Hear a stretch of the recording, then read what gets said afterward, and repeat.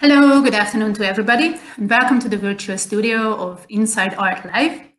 This is the 6th edition of our online interview series with some of the most resourceful personalities of the Hungarian and the international contemporary art scene, who are, by the way, partners and friends of Art Market Budapest, Central and Eastern Europe's leading contemporary art fair. I'm Christina Löbel, and I'm the host of this conversation today.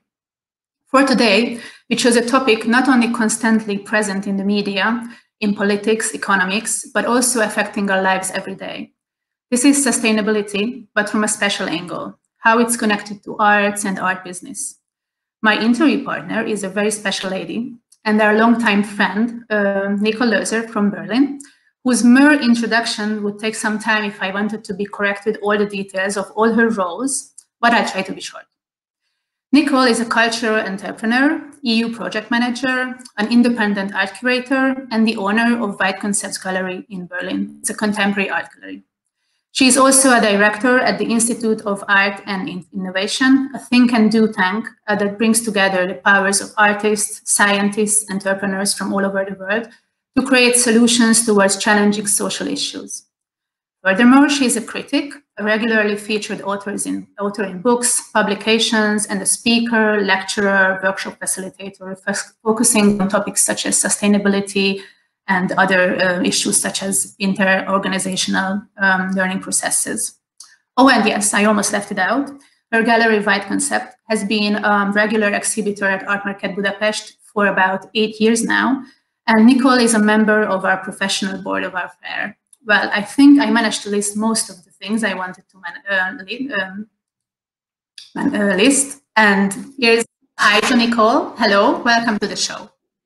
Hello, it's just a big pleasure to follow your invitation. And of course, I also like to greet all my friends in Budapest and from all around the world who might be watching. Hi. So, how are you, Nicole? It is becoming kind of my obsession to ask all our live talk guests from all over the world how they are coping with 2020. I do hope our viewers are as curious as me. What is your experience so far? Do you curse this year, or have you been able to make something of it that you wouldn't have been able if it weren't for our lovely pandemic? Oh, it's really hard to say. I have very mixed feelings about it because a lot of people struggling during these times. A lot of people have died. Also, 3 of my friends died, not of COVID, but actually I couldn't go to the funeral. I think I missed my family a lot because we also were not allowed to travel. And what I liked about the situation is that we appreciated natural beauty again, and so many species came back, like for instance the dolphins in Venice. And, and I started jogging, so I think I wouldn't have done this before, but I really needed this kind of at least 1 hour outside, running to the park. And this was amazing. And I think the situation we are in, we should appreciate one thing, that we are all in this together. And I think it's also this kind of solidarity feeling I had over the past month, and this kind of strong unity was something I was missing for a long time. Okay, well, basically then it was good. On the balance. Well, I listed a few of your roles in the introduction. I must admit, I couldn't do half of the things you do if I had a second life, even if I had a second life. It's suddenly everything shifting online and you didn't have to waste time like traveling and rushing to meetings. Did things become easier to manage in your professional life? Maybe not easier, but different. And I must admit, I'm a curious and impatient person. And that's why, it's really hard for me to say no if someone asks for collaboration, for instance. And I always look for opportunity to learn, to co-create and co-produce knowledge, but also, do things together and change the world to the better, I would say. And plan ahead, of course. Otherwise, I couldn't do so many roads. And I used the past months for becoming an online facilitator, workshop facilitator. And so now I do future prototyping workshops, which is amazing. And I met so many great people I wouldn't have met without this pandemic, because every door, to me at least, felt like it was open on lots of different levels, in lots of different disciplines and so on. And I really learned a lot, and hope I can add this to my my practice. Oh, I'm pretty sure about it. Then you're, as you say, you're one person that could kind of make the best of this online thing professionally as well. How about your gallery? How about Whiteconcepts? How did you operate during the lockdown? And did you acquire any best practices or something that you retain for the future? Because you say it's going to be, I don't know, from a very beneficial. Any online exhibitions? Anything that you think that you would use? Yeah, I think online exhibitions are great, but to me, the real work is always something different, and therefore I think we all wait for the normal life to come back, and to meet at least also spontaneously, and not having this kind of thought the whole time that it might be not open or I cannot get in, like it was, for instance, here at the art fairs in Berlin. For instance, the cinemas are also open here, but nobody goes there because nobody knows whether there are still enough places, so seats. So it's really hard to predict what everybody is deciding on. So that's why actually I used the time also a bit to be open, to be kind of adaptive. But we were always doing not only the gallery exhibitions, it was also about project and exhibition management for represented artists. And a lot of exhibitions were postponed to next year. And this is what I mean. So we are kind of under the radar. There are no exhibition openings at the moment, because also for the openings here in Berlin, we have to get the address details of everyone coming in. And then in my gallery, only 8 people at the same time are allowed. So it doesn't make sense to have these usual openings where sometimes 400 people came. So it's really hard. But on the other hand, I think every one of my artists is super productive and super active, and they are all producing new work. Creating is wonderful, and they use also the time that they have no pressure to install and so on. And I think it's also okay to come down a bit and to slow down, and and to hope for the better, so that we can be more creative and more productive in the future. And I guess this productivity will have a very good effect in the next year's exhibitions, I guess. So it's kind of just a phase for preparing our new life when you have the medicine now in the injection. Yes. Okay. Talk about your relationship to Art Market Budapest a little. You first exhibited with your gallery with Whiteconcepts at the fair, if I recall, in 2012. So it was 8 years ago, very long time ago.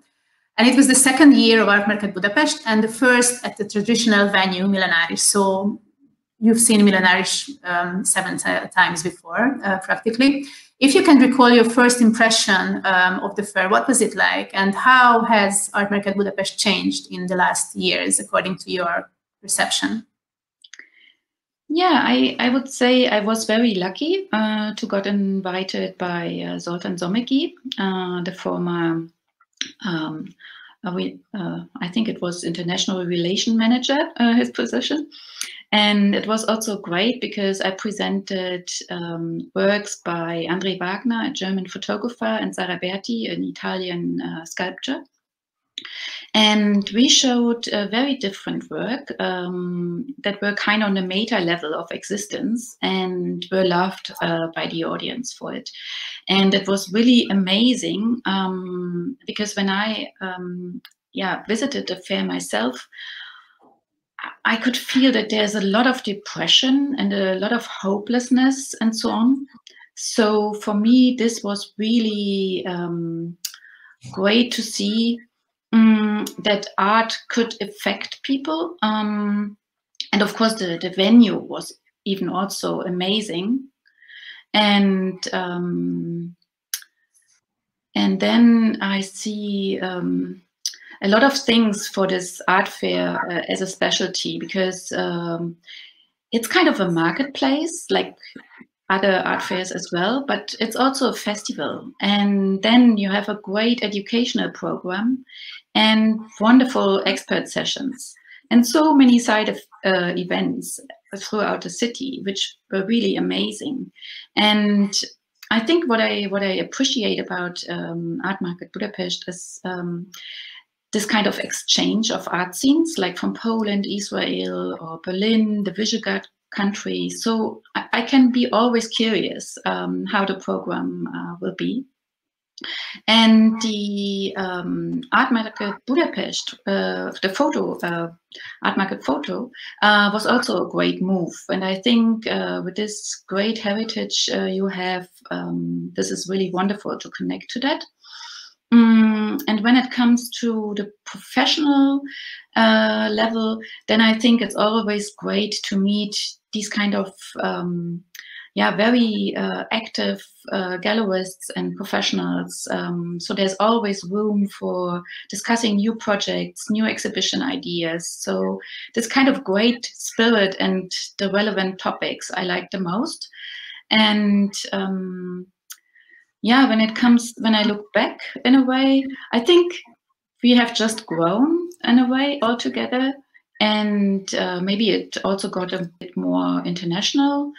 I remember one opening, I think it was 2-3 years ago, where there were a gathering of 35 ambassadors. So this was really, really wonderful. And and I think it's what the fair really can give is that you get an overview also of the eastern part of Europe, which you usually don't see in that big spectrum, let's say. And this is also what is very unique about the fair.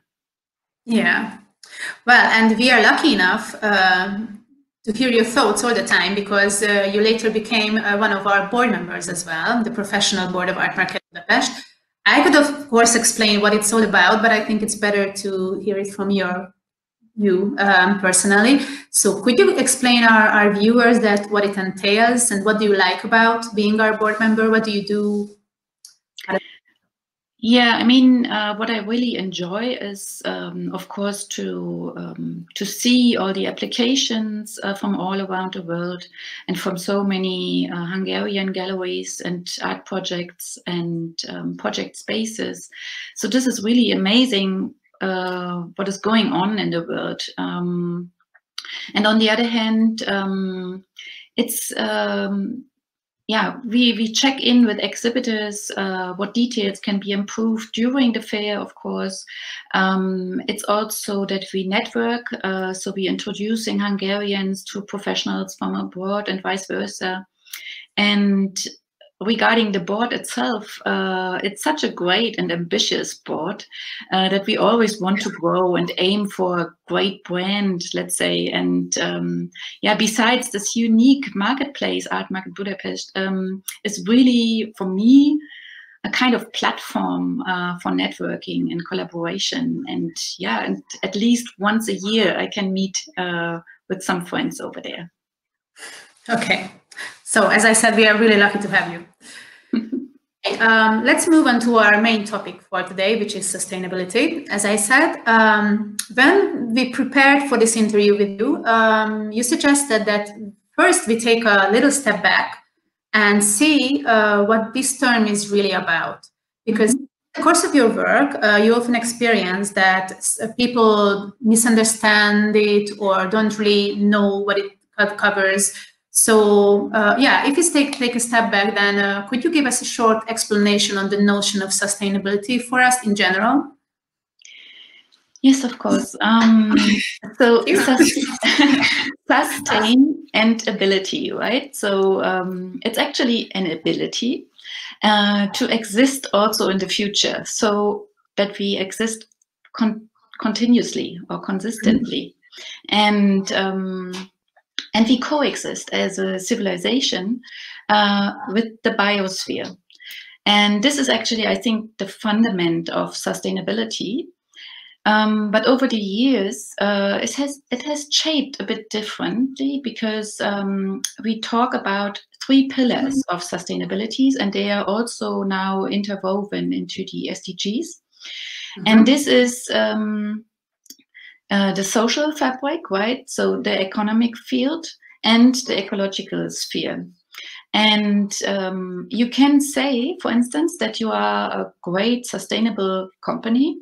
And then some people think you are a green company, but actually you are just a sustainable company when you do your business and don't care at all about ecology and sustainability for the biosphere.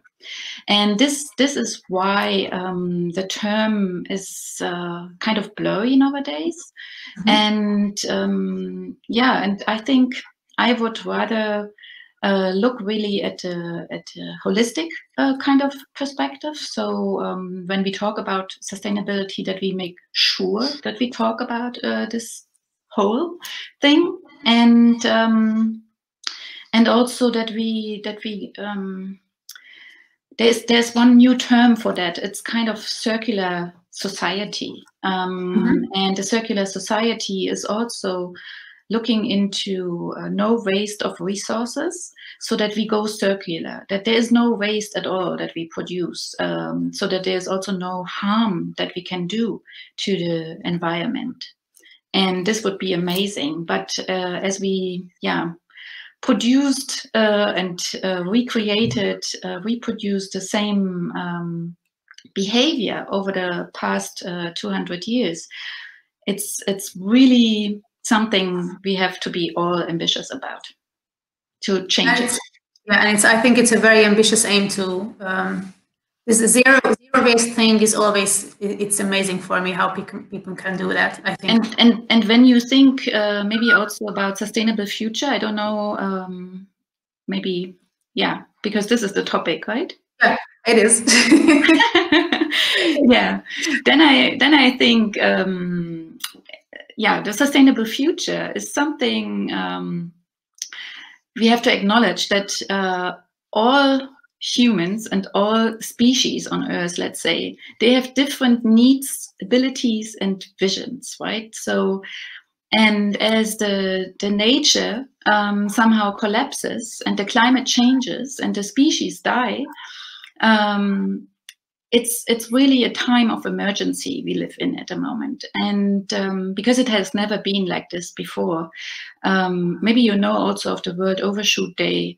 And in 1989, we produced, or we consumed, let's say, in a balance. So there was one planet, one Earth, and we managed. But over the past decades, and these are not so many, right? It's 30 years. We produced so many goods.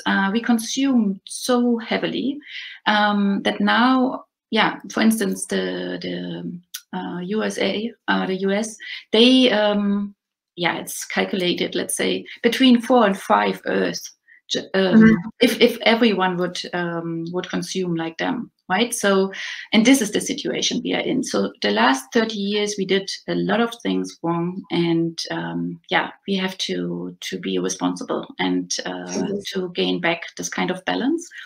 And on the other hand, I think, there is time for truth needed, and we have to understand what coexisting means, and how we stay within the planetary boundaries. So we have to consume no more than just one Earth can give us. And because I'm also teaching and I'm in contact with young generations, and they really believe yeah, if we fuck it up here, then we can just go to another planet, because till then there's technology ready. You know, there's technology ready, so we have our rockets and can just go out into the universe. And this is not true. I mean, we really have to understand that Earth is so precious, and we have to be grateful to be here. And that's why I think we are all in this together, in this sustainability and sustainable futures, and everyone should do what is possible for them in their position and phase of life, and yeah, to be able that we can hand over a healthy planet to our children. Yeah. If it comes to art, and still sticking to the concept thing, what do we call sustainable or socially conscious? Is it about the material artists use throughout their work, or is it the messages they send out via the artworks they produce? So what is sustainability in arts? I mean, the concept is clear, right? So sustainability actually is life and living. Okay. And creating and creation. And yeah, so therefore I think all of what you say is relevant, right? So it's messages, it's your behavior, the materials you use, the goods you consume, yeah, how you talk to other people. Yeah, and I think it's really not about this kind of competition. What we need is kind of positive competition. So who can do better, and who can more contribute to this kind of sustainable futures? Okay. And what do you think of our role in the art scene? So we work in this field. How can we contribute to building a socially and environmentally sustainable future? For example, speaking from the role of a gallerist, an artist, a curator, or an art fair, such as we are. So what can we do on our everyday level, practically, and like in strategically, to contribute to a better world? What do you think? Yeah, I think you really have to be cautious and mindful. And maybe sometimes also, if you are a person that rushes through life, that you balance it also with slowness.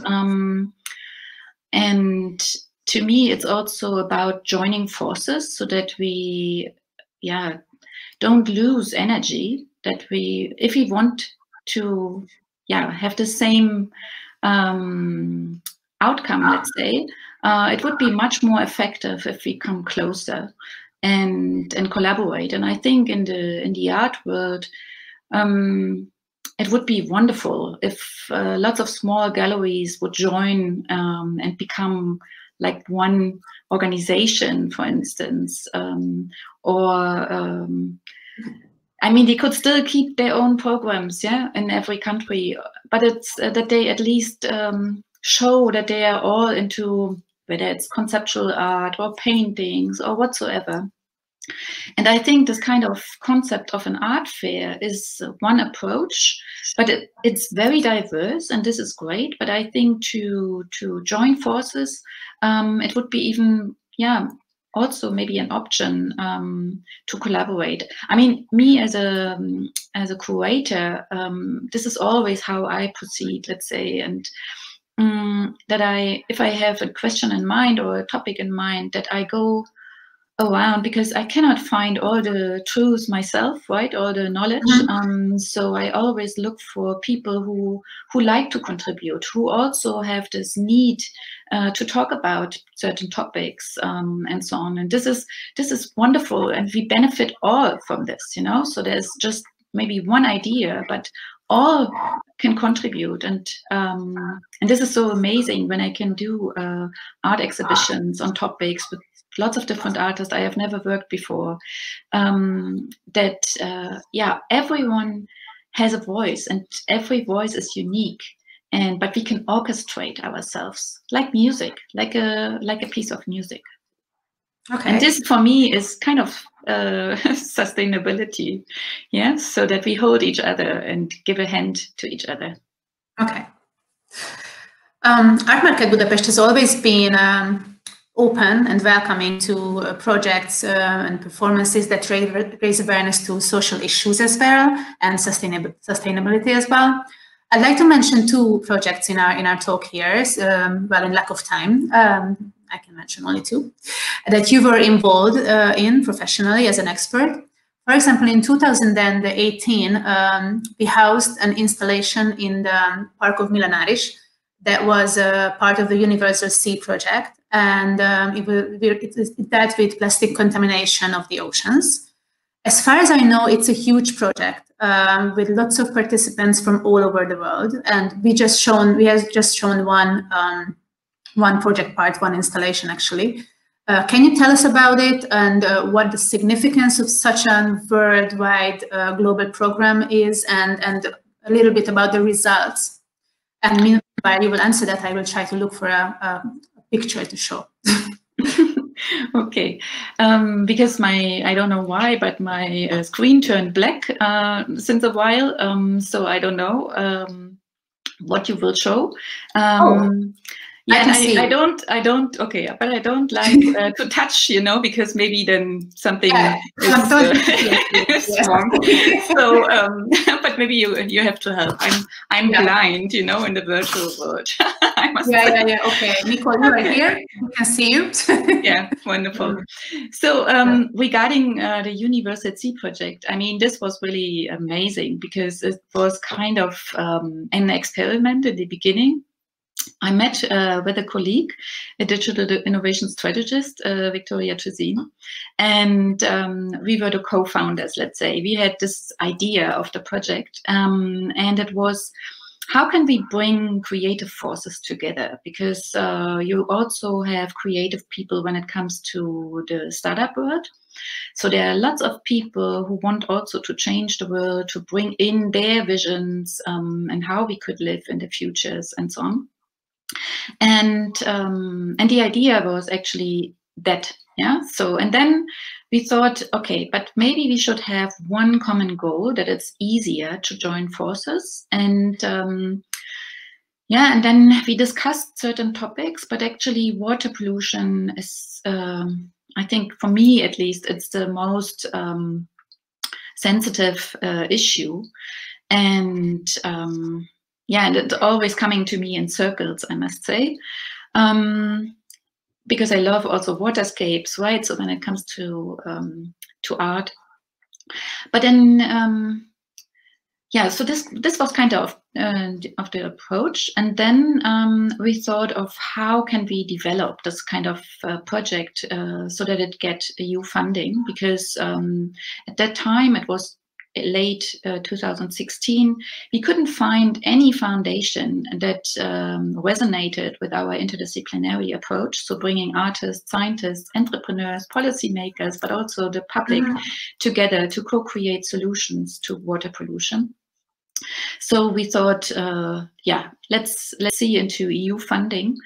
And yeah, and then we came up with this idea to find, first of all, 3 partners for the project, but then also how we would facilitate that, like having open calls for artists, artist residencies, but also workshops, picture presentations, and so on. And I think, yeah, in the beginning we had like 3 or 4 partners, core partners, and from 3 countries, and the idea to travel to 6 different countries to also collaborate with universities, with the entrepreneurs there, and so on.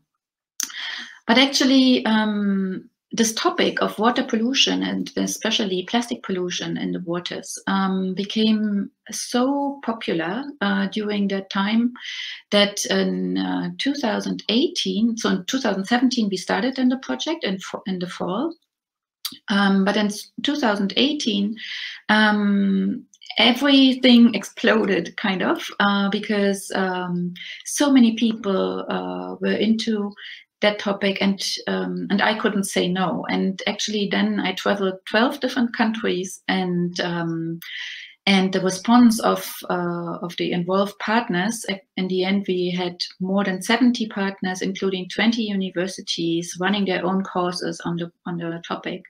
And more than, I think, 5 million people participated in our activities, and almost 2 million followed us on all social media, were active over there, and so on. So this was kind of immense and enormous impact we also could create, because it was really like looking locally what the local needs are for certain water issues, invite experts, scientists, and so on, also from that area, but then let artists also reflect on that. And and then it was always great that also afterwards networks were fostered in a way, and this was really amazing. Yeah. Meanwhile, I just found a picture, and yeah, it will be funny because I will explain to you what please see on screen right now. So this is actually an installation by 2 Hungarian artists, Erika Kaproncai and Julia Vég. And it's the framework of the Universal Sea project. They made this plastic waste labyrinth, which is not nice, absolutely. It's really, but it's very, very monumental.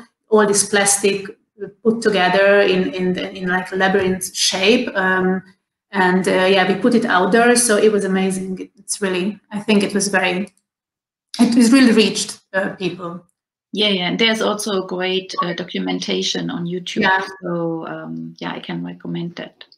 And people were very, very touched. So this was really an amazing thing what these 2 artists have realized. Yeah. Also, last year we had well, I would say mega sculpture. It's maybe not so mega, but sculpture. Well, considering the size of an apple, it's an enormous apple, installed at the location of the fair, which symbolized the notion of the so-called third paradise, a new phase of humanity where nature and technology and science live together in harmony. This is a social art project initiated by the world-famous Italian artist Michelangelo Pistoletto and his foundation Città dell'Arte, whom we had the honor to welcome in Budapest last year. Along with the installation and Mr. Pistoletto's presence at the fair, which in itself was huge, really, and amazing to have such a famous artist here with us, there was a workshop you facilitated, if I recall. What was it about, and what were your impressions about the reception of such an important art project in Budapest? Are we ready for it yet? Did people understand what it's about and what the notion is, what the message is? Yeah, of course. Yeah, of course. No, will you also show a picture? Yeah, I will. I will let you know. Okay, cool. Yeah. So let me know what it is then. But when it comes to Pistoletto, this is really also amazing, because when I was a student, actually, I admired his work. And yeah, he was always a great artist, open to all his senses, let's say. He can, his mind is so sharp that he can formulate what insights he gains, and he is a great creator. So he uses lots of different materials and creates beautiful, sometimes really site-specific works. And people like to mirror in his works, and that's more a metaphor, I would say, and not regarding his series that he was also doing with mirrors. And when it comes to the third paradise, I think what I really appreciate is, and highly value, let's say, is also his participatory art projects, and he did a lot of that. And regarding this third paradise project, I mean, in Hungary, so far 100 people have participated, but the idea is kind of a social innovation behind, so that 100 people get empowered to work towards sustainability. And we use the SDGs for that to identify what is most needed in Hungary. And because it's an art project, because it's an artwork, people are sitting in actually, you get emotionally touched by it. And then the workshop itself is kind of a dreaming session, but also understanding how a social body is created and lived by people. And because of his strong symbol, and hopefully you can show that, I think this is really great, because it has these three spheres, let's say. One, he believes, is kind of a symbol for nature. So the outer part is nature and technology. And the inner part, the sphere, you have to bring in your own to balance these two spheres. Or it's also about, he calls it the me and the you. And then you can create something new. And maybe you can think of a child, but you also can think of other works you do with people. Yeah, I think, of course, he's really wonderful, and he did it in so many countries, and Hungary is also great for that. It's so amazing that he, with his age, that he made it to Budapest last year. Yeah, I'm just showing the audience Mr. Pissulesto, the artist himself, at the fair. And now we have a picture of this, the apple, actually, now, and the location of the fair. This is the staff. There you had also conversation with Michelangelo Pistoletto at the Inside Art conference, if I remember well. Mm-hmm. Yes. And this was also very, wonderful to talk to him so deeply. Yeah. Yeah, exactly. Okay. You're also holding, among many others, as I mentioned, you're also holding the position of Director of Art and Transformation at the Institute for Art and Innovation, which is a think tank, as I mentioned in the beginning, bringing together scientists, artists, different sections of business life to co-create stuff which you call challenging okay, I will not be able to pronounce it because I prepared it so much. Anyways, so social issues. So what does this organization do, basically? Yeah, first of all, we believe in the power of artists. And I think I mentioned that earlier, but they can create emotionally and sometimes also intangible works that remind us of our full potential as humans. And as we face these anthropogenic issues, I think artists can show the difficulties, but at the same time, they can give us hope. And I think this is really what the strengths, what artists can bring in. And and I always love to encourage artists to really not only think of the art scene, so all the connoisseurs that are already there, but also what they could contribute with their abilities and capabilities. And with the Institute for Art and Innovation, we have an interdisciplinary approach. So we do art-based interventions, you could say. And this is because we do want, let's say, leverage the creative potentials of art, science, entrepreneurship, policy making, together with the public to co-create solutions. So that's the main mission behind. And like art itself, you could say, because you have to be open and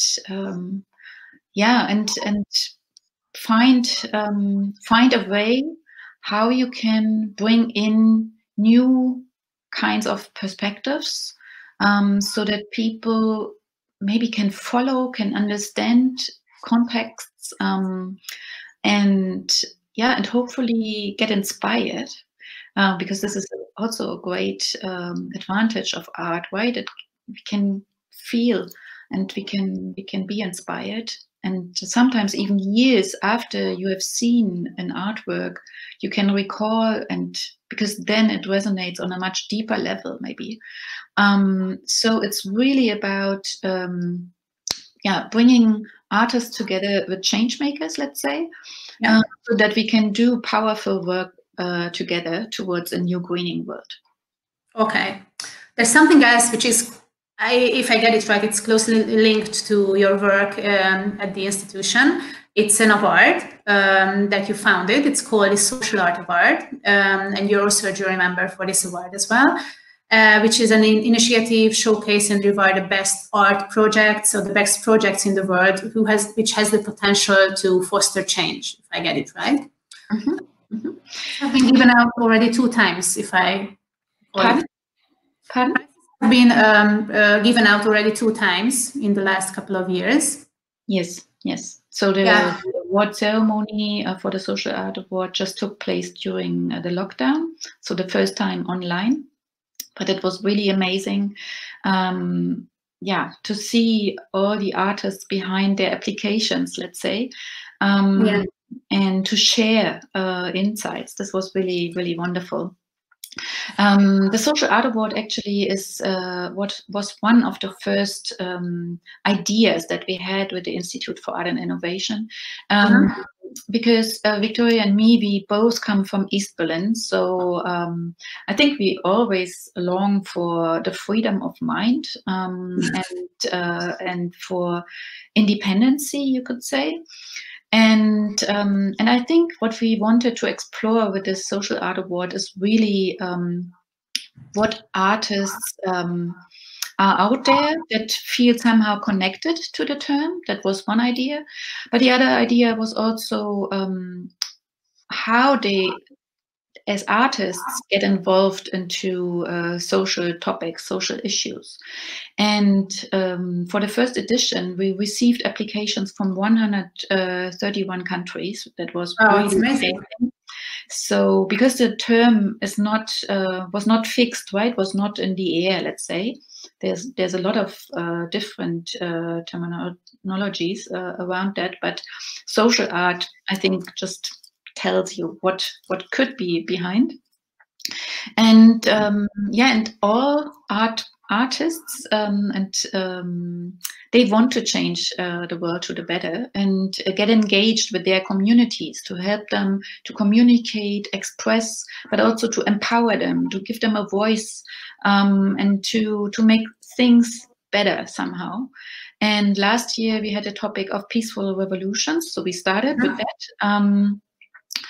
And we received, of course, also very, very strong and sometimes very sad works, let's say. And it was, for instance, from Lebanon, from Hong Kong, from India, and so on, where artists had the need to help and support their people to gain freedom. And even the conflicts are not over yet in these countries. They can give and share hope.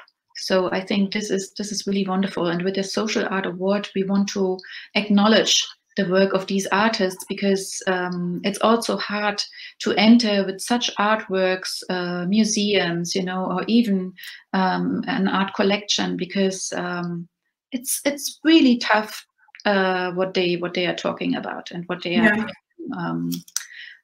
to our eyes. Mm-hmm. Let's talk about the money part as well, because I think it's something, and it's a very important issue, and I really don't want to skip this, because all this that we're talking about is a beautiful notion, and they are really important and beautiful things. But we do work in the business of art, and I think it's important to talk about it as well. It is pretty obvious that the stars focusing on social issues like Olafur Eliasson, whatever he does, art and business goes hand in hand, and it's not a problem for him, for artists like that, to get financing or to sell their works or stuff like that. But in general, for the art world, what can this notion of sustainability be also profitable, or is it necessarily a non-profit area you're talking about? Yeah, I think art is always context-based, and it's partly intangible and invisible, like music. So I think every period or generation or community brings up their own artists, right? So therefore, art is always kind of embedded in this social fabric on one hand, but also deals with lots of different topics, right? Be it history or futures. And the art business, of course, values that. So I think everyone who is in the art business appreciates this kind of energy, and also this kind of I mean, there's so many artists out there and so many different art galleries, so it's really about diversity here. But when it comes to art business, I would say it's like any other business. You have to bring and balance together purpose and impact, of course. So this is why you start your gallery, but then you also have to think about revenue and be organized, let's say. And it's also about creating value, and on the same time of sharing values, right? So and even you see now during these times, I think you as a gallerist, you also have to be creative, because you have to give feedback to artists. So you have to also be creative with your business model. And you should always try to balance complexity and simplicity. Yeah, so I think there can be done a lot. In my opinion, for the moment, when it comes also to sustainability, I think some of the gallerists, they need to learn to collaborate with more diverse stakeholders. And you mentioned Olafur Eliasson, or think of Marina Abramovic. I mean, they are always keen to know what is inside them, or how we deal with our species, how we deal with our planet. And I think that's why so many people love them, because these questions are relevant for everyone. And I think now it's really just time to experiment and and think of something you can really contribute, and then you are like a core. Maybe in the streets you have your business or your gallery, so it could be a hub for the neighborhood or whatever. So, but I think there's a lot to be improved. Yeah. According to your experience, to what extent can social art initiatives and projects count on financial funding from companies or state funds and so on? I guess you have some experience in Germany and other countries as well.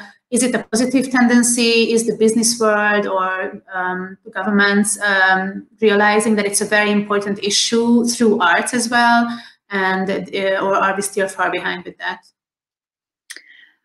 Yeah, I think it's slowly changing. But as I said, right, so in 2016, we couldn't find any foundation that was willing to support us.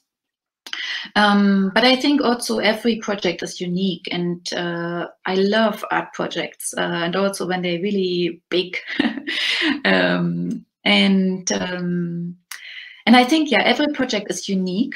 And it always depends on the project idea, on the circumstances, on the time, on the stakeholders and partners you like to involve, and so on. So you really have to have a kind of plan and goal, what you like to achieve. So you really need to focus on your dreams. I always say, because I have lots of different ideas for projects in my mind, that I go pregnant with them, and sometimes, they just plop and are in the world. But sometimes I have to be patient and to wait for the next time. I also wanted to bring an exhibition on pacifism, for instance. I think 3 years I tried to bring it to Hungary, to Budapest. Mm-hmm. But in the end, I felt, okay, every year it gets more difficult, so I just have to let go. Yeah. So and this was about, because it was kind of a collaboration project, and the countries had difficulties with each other. It was not about maybe the topic or the artworks in general. It was more the context. Yeah. But I had to admit and to wait for a next time. And then when it comes to partners, right? I think now is really the time that we help Earth regenerating. So we need to figure out ways how we can be lightweight, and this is what I mean. So join forces and we create big things, but there are so many people involved, and we don't need thousands the project the same, you know. So it's more like be very open to these kinds of collaboration opportunities, and then you will find partners that are interested in your works and in your projects, and this is really amazing. Well, I think it is a really positive message of what you just said, and very important thoughts. And actually, we are arriving to the end of our studio time, and I just wanted to have a last question, but you have already answered it. So I'm just gonna put this question in a rhetorical way. I really like the motto of the Social Art of Art. I think last year's motto, at least, it goes like, can art catalyze change? And I wanted to ask you if it's a rhetorical question, or do you have already an evidence that it does? But I think you just answered it throughout our talk, that it does and it can catalyze change. And I think we can round up our conversation with this positive message to take away, if you agree. Yeah, for sure. I mean, it's a kind of a rhetorical question on one hand, and also maybe to invite more artists on the journey, and and to feel also the need to contribute to the world, and because I think it's not about only art and artists, right? I mean, they can sense circumstances, and I think they should use their abilities and capabilities to help us visualize and communicate, and what we really need and want in the futures. And I think they are so tremendously needed everywhere, really. And therefore, I really hope, and I make a wish that they all join forces for a better world. I hope it will be like that. So thank you so much, Nicole, for your time. I learned a lot in the last 50, 60 minutes, and I'm pretty sure our viewers enjoyed this as well. So I wish you a lot of success in your future projects, which I'm pretty sure you have a lot of things in your mind in the future as well. And we hope to see you in Budapest very soon. Yeah. Thank you so much. It was a great pleasure to talk to you.